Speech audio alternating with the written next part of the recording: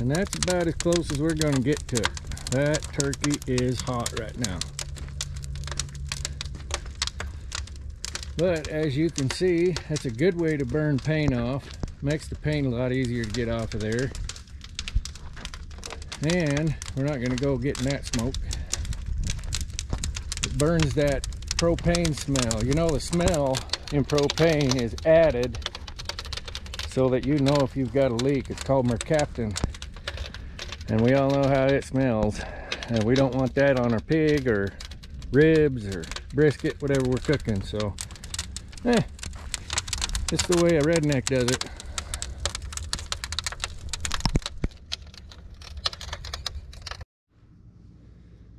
All right, here's an update. We burned it out yesterday. And after that, I went ahead and made the smokestacks. This morning I cut the holes out, cleaned those up a little bit, weld the smokestacks on there. And then we're going to get a handle on that door so that we can lift the darn thing up without putting that screwdriver in there. Because I'm going to lose a finger doing that. You can see that paint is burnt pretty good. We can probably sand that off with the little DA sander and get to going. Gonna have to plug all these holes on top. Haven't figured out quite how I want to do that yet, make it look good. But we're getting there, and I'm glad I wasn't filming when I brought the tank back in yesterday because it kind of got away from me. Fell off the forks, rolled off of there. Wasn't too bad. Didn't break anything, didn't run any equipment over, so it's all good in the neighborhood. I'll come back and we'll do a little welding on that turkey. So as you can see, we got smokestack. Woohoo! Gotta have a place for the smoke to go. You want it on the meat, but it's gotta go somewhere, so that helps you control your draft. And been laying on the dirty floor. I'm going to show you what we do to help with that draft right here. We'll do a little real-time welding, let you see some stuff once in a while. So what we've got there is that one smokestack. And we made these little guys to go on top of that smokestack. What that allows you to do is control your output. Input's important too, and we'll work on that. But output, this makes a big difference. It helps you fine tune that heat, which is kind of critical. Once you get it set, if I build this one as good as some of the other ones I've built, should not be a problem. But let's get that one welded on there and we'll see how it looks.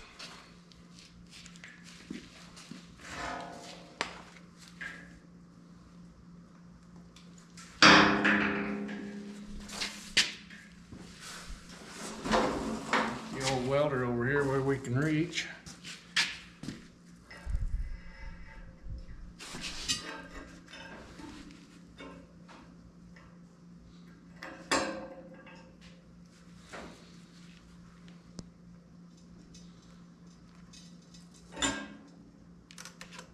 Eyeballs.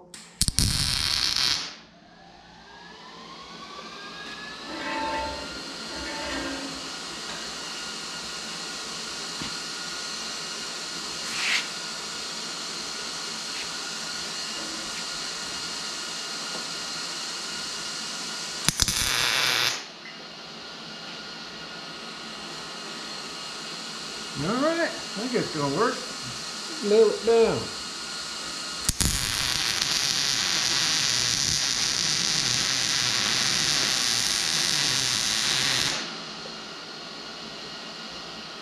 Vertical down isn't the strongest weld in the world, but this isn't got to be very strong, so it's a lot easier than vertical up with a MIG for me.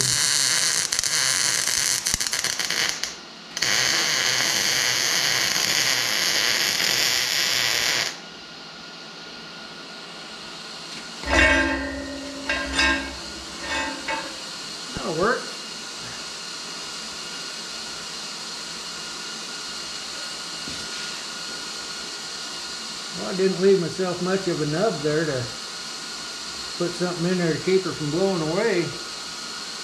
Yeah, we'll figure it out. I have some ideas. So there, you gotta watch me weld a little bit. We'll come back and I think next we're gonna maybe, I don't know, maybe we'll work on building the rack, or maybe we'll start working on the framework for the trailer. We'll see. I don't go into this with much of a plan, because usually I deviate from the plan and then I feel bad because I changed the plan. So it's the way it works in Hudsonville. Apparently you guys aren't the only folks watching.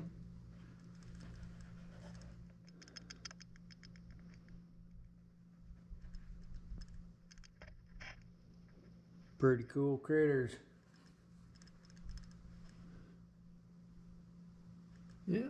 Hope she's enjoying watching. Or he. I don't know how you can tell.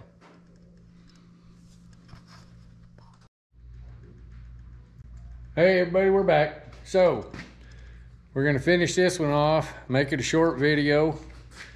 I just want you to notice that phony beard thing I was growing, it's gone.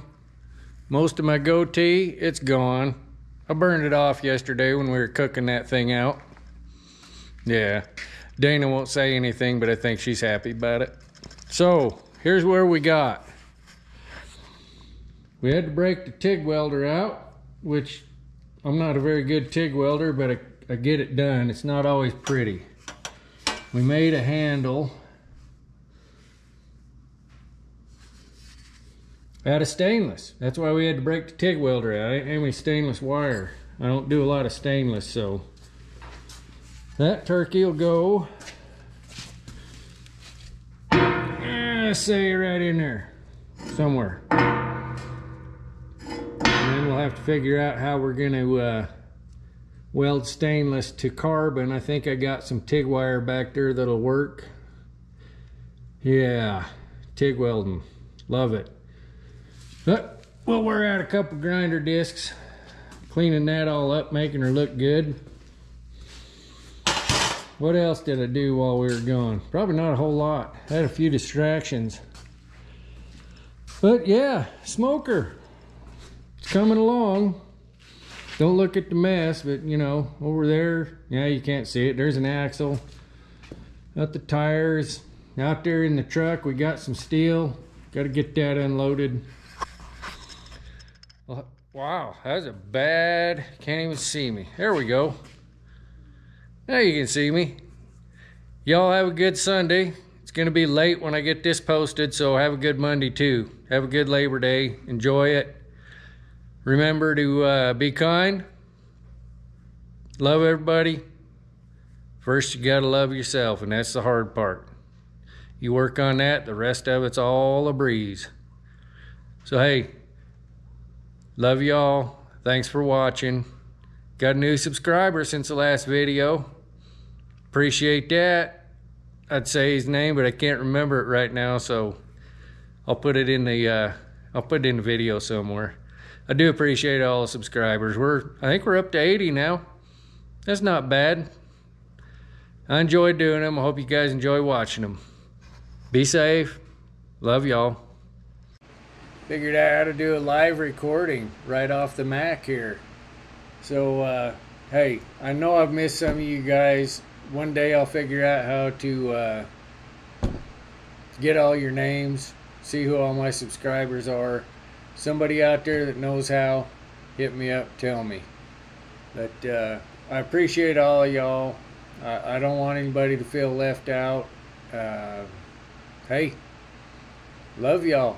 Thank you so much for subscribing and watching. Have a good one.